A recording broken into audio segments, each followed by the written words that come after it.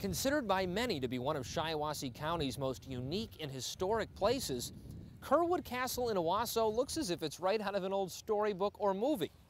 And fittingly, the local author who built it wrote a little bit about both. James Curwood was the famous author, born here in Owosso, had his first publications at age 16.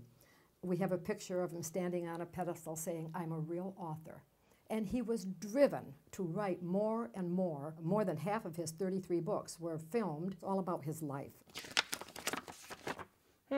With 3 levels, a basement, a writing studio, and more than 100 pieces of artwork, Curwood Castle certainly has a lot to see on the inside. So, why don't we take a little tour around the castle, do some exploring ourselves? Hang on to the railing, please. I don't want any accidents here. We're going up into the study, correct? Yes, this is the typewriter that Curwood wrote his stories on. One feels like they're in a cabin on a ship because the windows. You can see the water right outside the window. You can see the water. There's another level, a 3rd level here of the castle. Yes, I'd like to have you. What are you hiding up there? Let's go upstairs. You'll see what we're hiding up there. Is there a secret passage?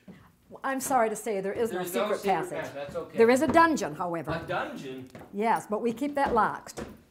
Now, are we in the turret? You're in the top level of the tower. The tallest level of the tower. The tallest tower. So you would be Rapunzel and I would be your prince. Yes, and I'd like to let down my golden hair, but I don't have any. Oh, okay. This showcase is wonderful. It was brought in as the castle was being finished. We have visitors come here from all over, many countries. All right, Lois, where are we heading off to next? This is the lower level, and it's mainly used for showcases that contain postcards. But they were interesting. Like history of Owosso? History of Owosso. But the castle is a wonderful museum, and I hope that this brings many more visitors to our town.